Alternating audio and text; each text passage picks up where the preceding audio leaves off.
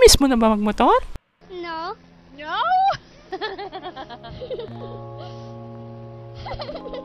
Oh, don't cry, are you? Bahay, trabaho, bahay, trabaho. Yan ang buhay ko dati. Pero naisip kong gumawa ng isang adventure. A 10-day motorcycle tour. But on the 7th day, something unexpected happened. This is my journey of recovery, justice, and redemption. These are my thoughts on 2.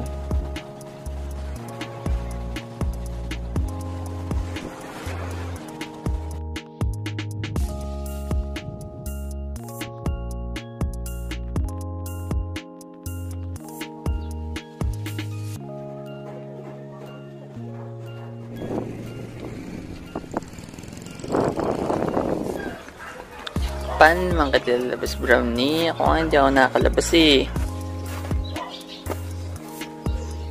Paano nga kita ilalabas?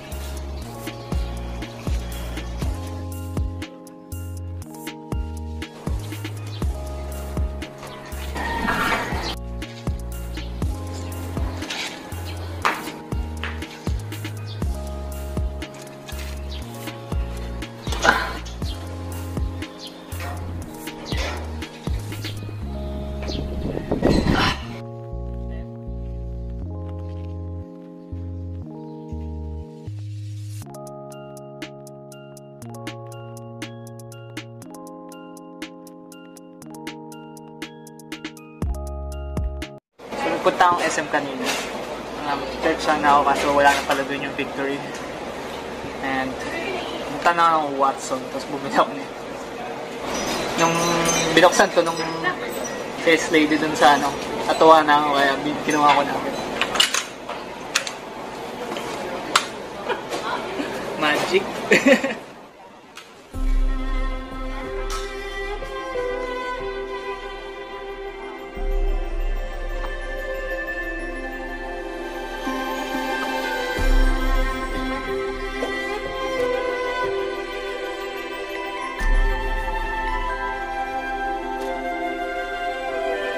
Albert? Ano naman? Nagbenta ka ng mga safety equipments.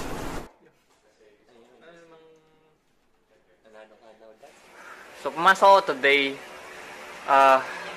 for the first time using this instead yung mga saklay. Instant regret! Sobrang sakit ng binti ko magkabila, especially yung kanan, which is yung hindi injured.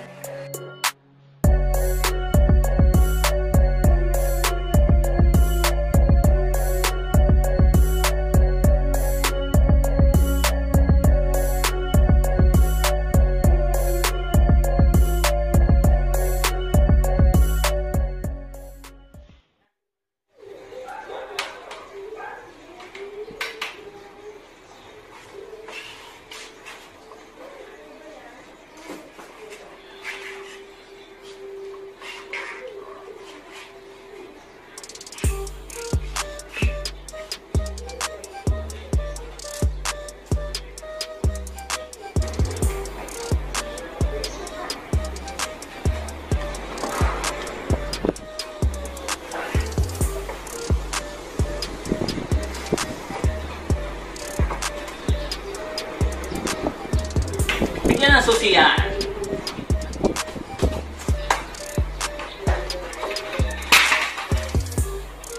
Challenge number 1 is bumaba ng hagdan habang ganito.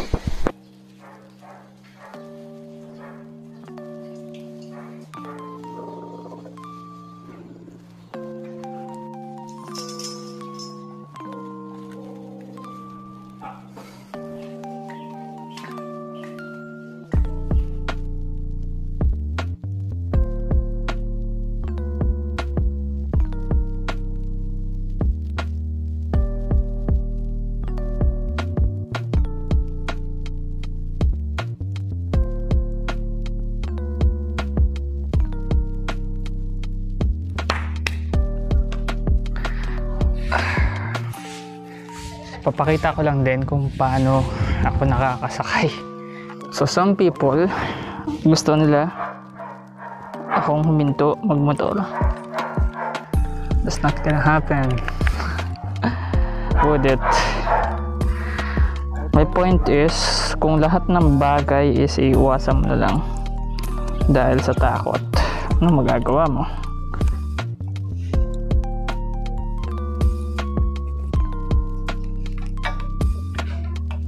Pala ginagamit ko din yung motor to support my weight. Pero matindi yung tama dun sa stand and dun sa foot peg. Malambot na yata siya. So wala akong tripod kaya ginamit ko yung helmet camera para makuha tong shot na to. Para dama, gamitan natin ng kickstart.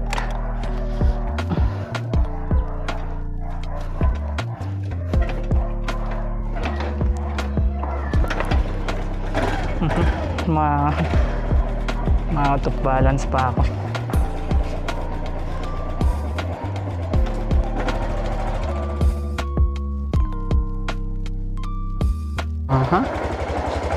That is my first. Kada mo pa, tutukod mo pa yung...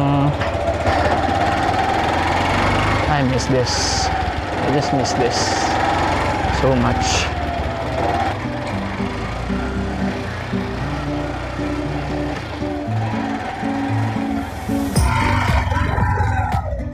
Ginagawa mo dyan, aso. Kabuka ka dyan. I'm feeling adventurous right now. Parang gusto kong puntahan yung tatay ko. Surprise natin yung tatay ko. Kayo ba yun? Tama yun! Yung cash cam yung kapagano'n? Oo! Pagabi? Oo! Ano yun? Ako yun, hapon lang, ay nung Sabado lang. Sabado yun, yung kinain. Oo! Take out na item? Oo!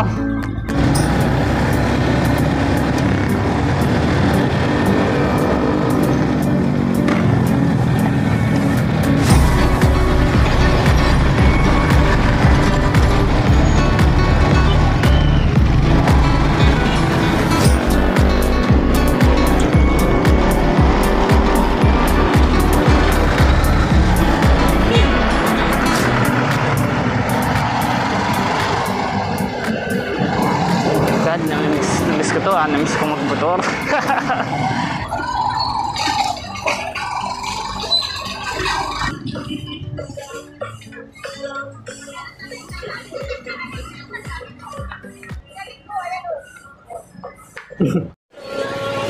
So I guess pwede na ako magmotor sa papuntang office simula tomorrow.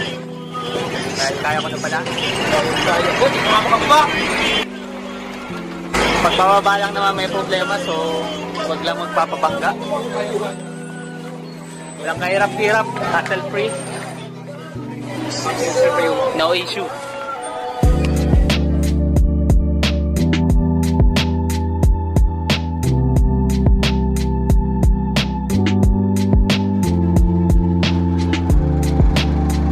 So first time kung motor papuntang office.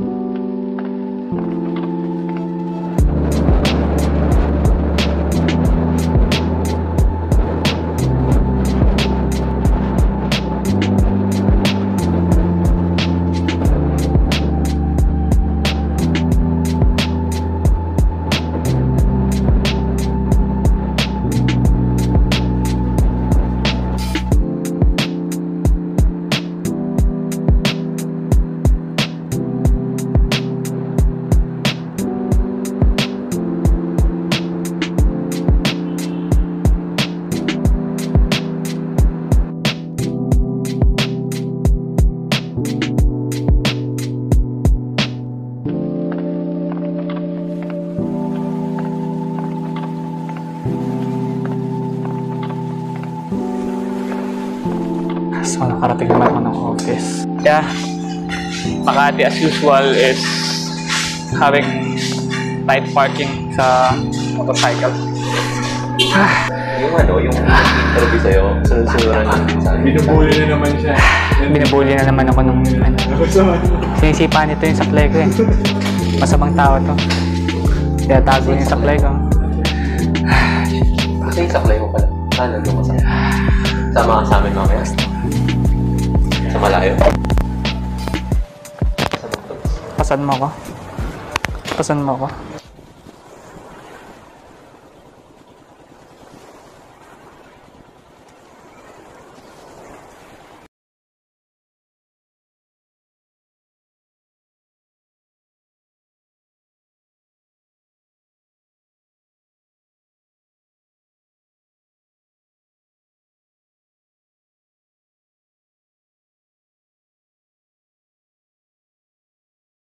Teka nga.